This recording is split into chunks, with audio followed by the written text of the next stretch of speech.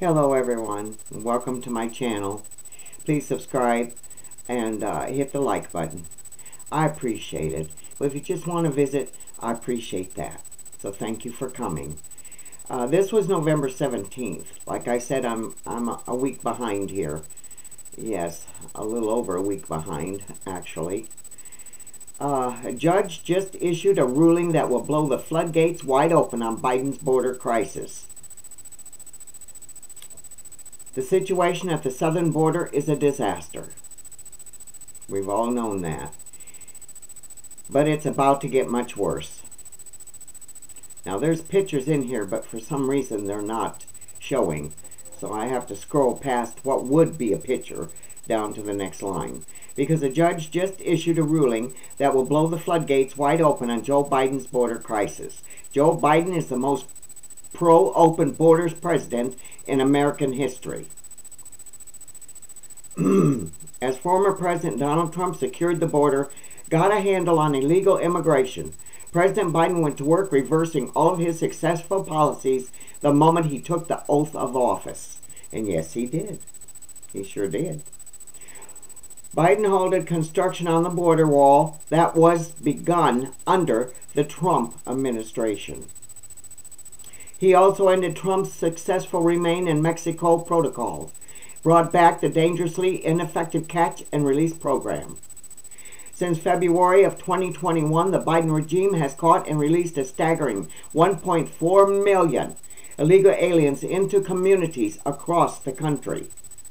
And this doesn't include the more than 600,000 illegal aliens who are known to have successfully crossed the border without being apprehended by authorities fiscal year 2022. Even more terrifying than nearly 1.5 million illegal aliens roaming free is the fact that far too many of them have criminal records and or pose a danger to American citizens. During a House Homeland Security Committee hearing on Tuesday, Representative Kat Cammack,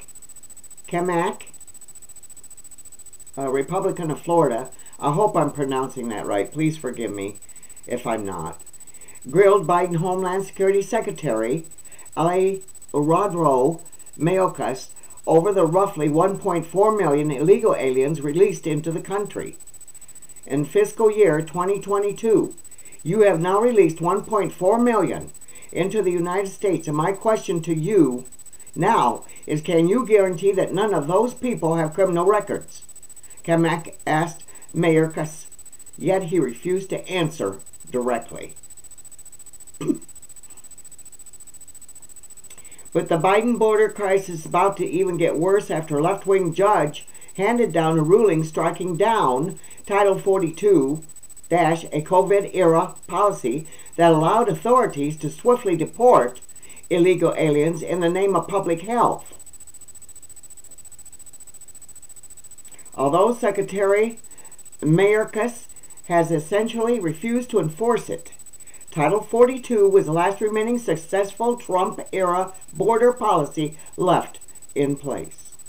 The decision unveiled a week after Election Day immediately bars the Department of Homeland Security from enforcing the Title 42 anti-disease barrier at the border.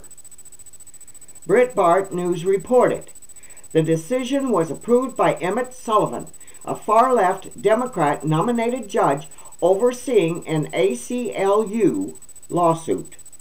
The Federation for American Immigration Reform, FAIR, ripped the decision in a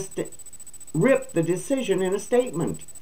This decision, which takes effect immediately, knocks down one of the last remaining barriers to complete anarchy at the border. The Federation for American Immigration Reform wrote in a statement, if the Biden administration does not appeal, it will be one of the most egregious derelictions of duty when it comes to border security, once again proving that the crisis is deliberate, something they never intended to fix. Since President Joe Biden took office, Border Patrol agents have encountered more than 5.5 million illegal aliens. Unfortunately, with Joe Biden refusing to enforce the law, and Senate Majority Leader Chuck Schumer calling for amnesty for over 11 million illegal aliens, the Biden border crisis is only going to get even worse, especially now that the last successful Trump-era policy has been removed. Stay tuned to Conservative Underground News for any updates on this ongoing story. Like I said, it just gets worse and worse and worse. And we all knew it would when he took the border down.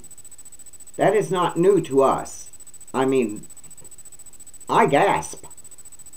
I thought, what in the world is that man thinking? But then Pelosi, she come along, remember?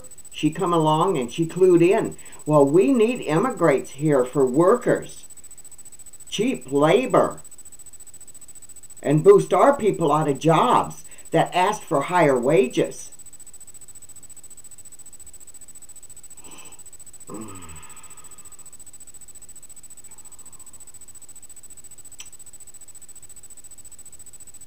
The Biden administration just put parents in the crosshairs with a truly disturbing move. Now, I have not been through this, but I'm going to click it. See what comes up. I got a few minutes here. The Biden administration just put parents in the crosshairs with a truly disturbing move. The Biden administration is getting very authoritarian very quickly. Now he's going to tell you how to raise your children. Even Biden has questioned the constitutionality of his own actions before following through regardless. Now the Biden administration is putting parents in the crosshairs with a truly disturbing move.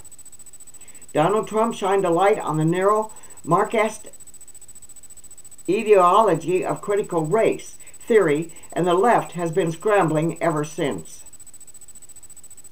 First, they argued the CRT didn't exist and it was simply racial sensitivity training.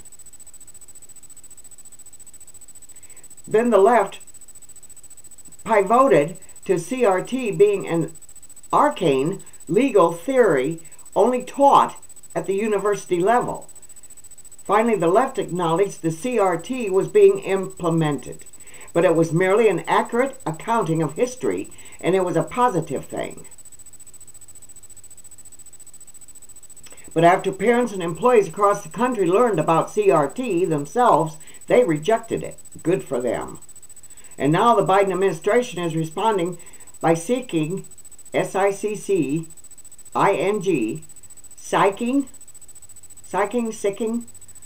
the FBI on parents who speak out against CRT at school board meetings. Now, I'm not sure what this one is here, but it's breaking news. Office Attorney General, Washington, D.C. That was October 4th, so it's 3 weeks, or no, it's a month behind. Way 2 months, yes, almost 7-8 weeks behind. But it says Attorney General Merrick Garland has instructed the FBI to mobilize against parents who oppose critical race theory in public schools, citing threats. The letter follows the National School Board Association's request to classify protests as domestic terrorism. Now, I'm not quite sure what they're trying to get at here. The FBI has been under severe scrutiny over the past few years. The agency had its fingerprints all over the Russiagate hoax. One FBI lawyer already pleaded guilty to altering documents to secure a FISA court warrant in order to surveil the Trump campaign. Let me read that again. The agency had its fingerprints all over the Russiagate hoax. One FBI lawyer already pleaded guilty to altering documents to secure a FISA court warrant in order to surveil the Trump campaign. The feds were also heavily involved in the planning of the botched attempt to kidnap Michigan Governor Gretchen Whitmer. Now, I remember reading about that. The FBI's role was only uncovered because the lead agent on the operation was charged with domestic violence. So there is an ample reason for Americans to be skeptical of the FBI getting involved with contentious school board meetings. Yeah, what are they doing? Don't they understand that this concerns their children too? So why are they getting involved? Is it to approve or disapprove? Parents don't want their children being indoctrinated with Marxist propaganda, and for their defiance, the FBI will be breathing down their necks. This might be the most authoritarian move the Biden administration has made in 9 short months. Stay tuned, Conservative Underground News, for any updates on this ongoing story. My goodness. And that started in October. I just ran across it, even though I'm almost 2 months late on it. It's got some interesting stuff in it. I don't understand half of it, though. What's the FBI leaning toward? What are they looking for? And why does it have to be concerned about race? You know, that kind of gets my goat when it comes to race subjects. It doesn't matter what color you are. We all have red blood. We all have a heart. We put on our clothes the same way as everybody else in any other color. Why are they now starting up with bringing this race situation back up? When Trump was in, we never had it. You know, some people might still be racist. You know, they might be. But I'm not.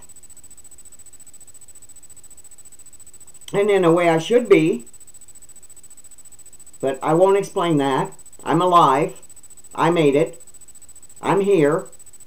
So, does that make me a racist? No. I don't care what color you are.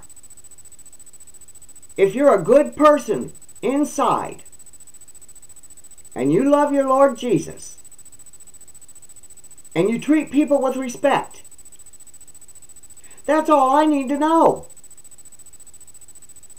I don't mind your color. I'm a painter. I love colors. Any color. Vibrant colors. Flashy colors. It don't make sense. We all came together through birth on one planet. And did Jesus sit up there and say, well, now, you're this color, so you go over here. You're that color, so you go over there now. We can't allow you to mingle. We can't allow you to act like each other. No. Come on now. That's not the way the world was meant to be. There's good and bad in everybody. I don't care what color you are. There's good and bad in every animal. There's good and bad all over us. That was a fight between the heavens and the devil. Just don't go with the devil way. Go with the pure way, the respectful way of each other. Be helpful, be neighborly. But some people, just sometimes, no matter what color you are, their mind doesn't function like it should. It's a medical, whatever you want to call it, theory that these people that aren't quite, respectful and carry a little hatred in them, maybe from child abuse, sexual abuse.